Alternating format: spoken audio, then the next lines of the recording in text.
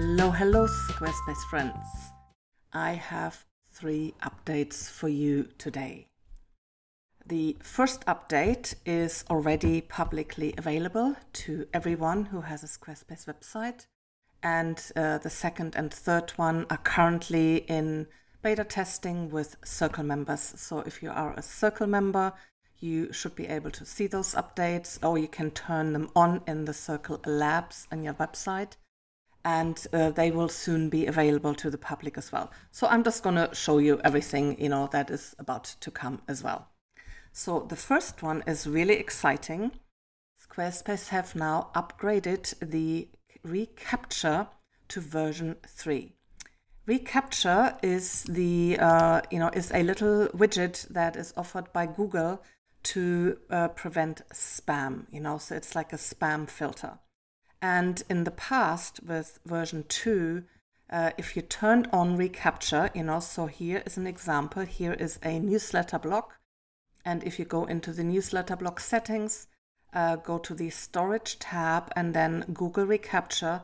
And this is where you could turn this on or off, So in the past, when we turned this on, it would add this little box below here saying, I'm not a robot, and people had to check that box before they could submit an email address. I never used that because it was so ugly. And I don't know, sometimes I choose a design over function, so I never used it.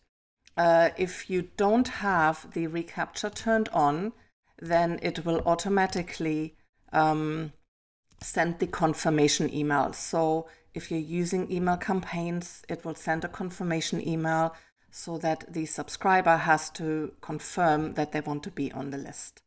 If you are using reCAPTCHA, you can turn off the confirmation email. So let's do this, let's enable reCAPTCHA, and you can see it does not actually add this box now, below our form. And now if I go to my Squarespace email settings, I can actually now turn off the confirmation email. So what this means is that if someone enters their email here, they will get immediately added to the mailing list. So they do not have to confirm their subscription. What does this look like to the subscriber? So if they go to a form that has reCAPTCHA enabled, the new reCAPTCHA version 3, as if they click into the email field, you will now see here on the bottom right, a little pop-up appears. And if you hover over that, then you can go to Google's privacy and terms pages. So that is all that happens, So we just have a little, pop-up here in the corner. So that is really nice, I think. Will I start using this now? Maybe on some pages. I actually personally still like the confirmation email because to me it's a qualifier for the subscriber. This is someone who really wants to be on my mailing list. I'm all about quality over quantity on my mailing list. And the other thing is also, if someone gets the confirmation email and they confirm their subscription that way, it sends basically a message back to the, to the email platform or whatever it is.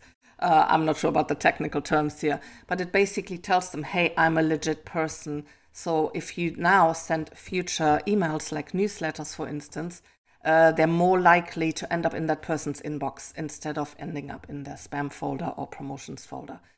So by basically telling my system, hey, I'm legit, I want to be on this list, my system knows, okay, I can, send this back appropriately, and their email system will then recognize my email and say, okay, this is legit.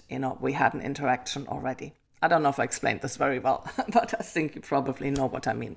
Anyway, this is an exciting update from Squarespace. The next one, remember, this is in Circle beta at the moment. We can now apply effects to individual images, like parallax, for instance.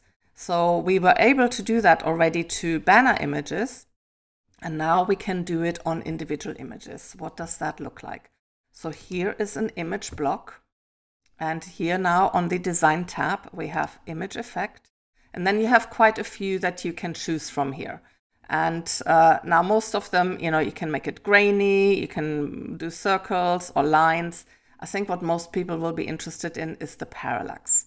So let's select the parallax. What this does is it actually zooms the image in a little bit. So let us just save this and let us refresh our page. And if we now go here and now watch this image, now see it moves a little bit.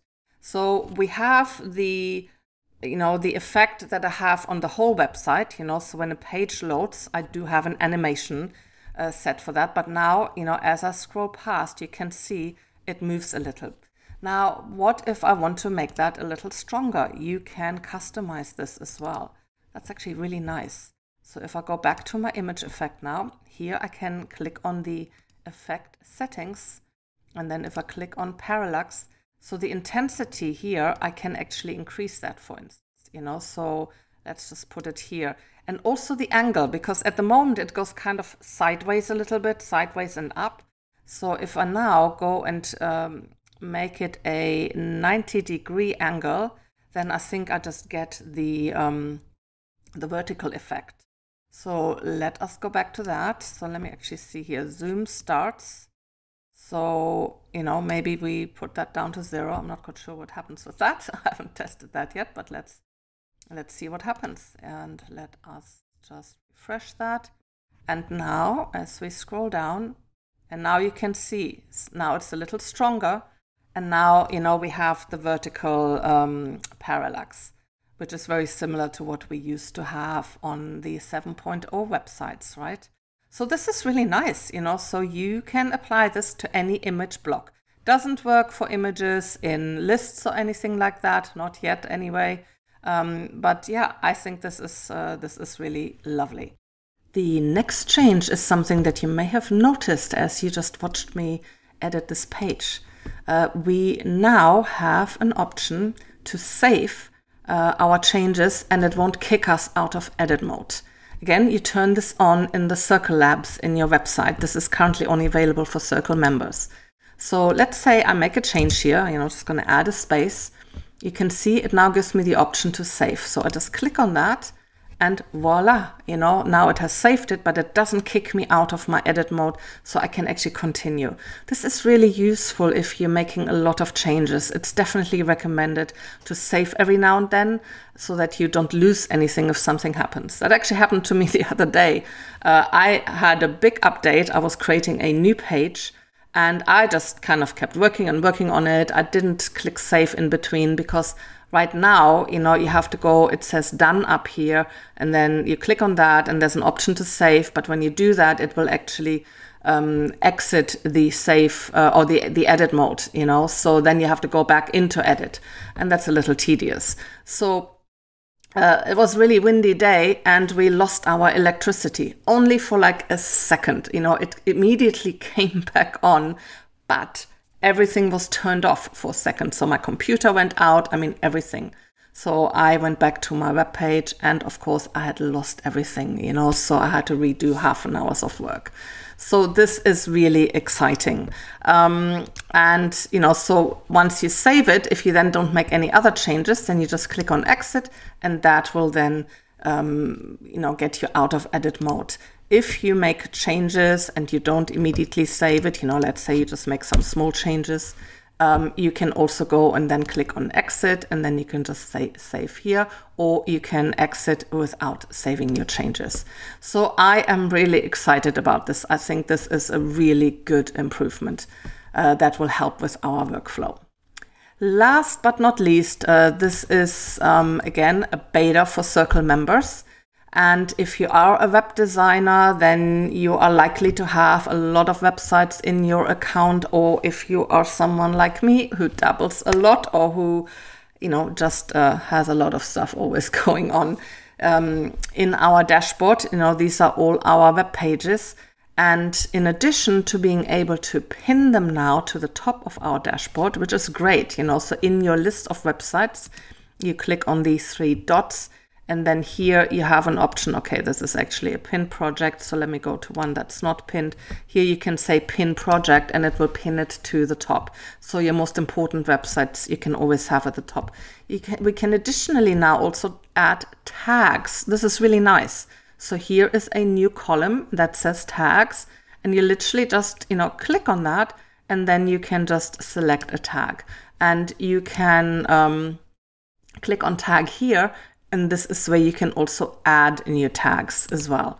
And then we can just filter by these tags. So we just click on that and apply, and voila. And actually, no, this is not where you add a tag. This is where you filter. You go to manage tags, and that is where you can add new tags or delete tags as well.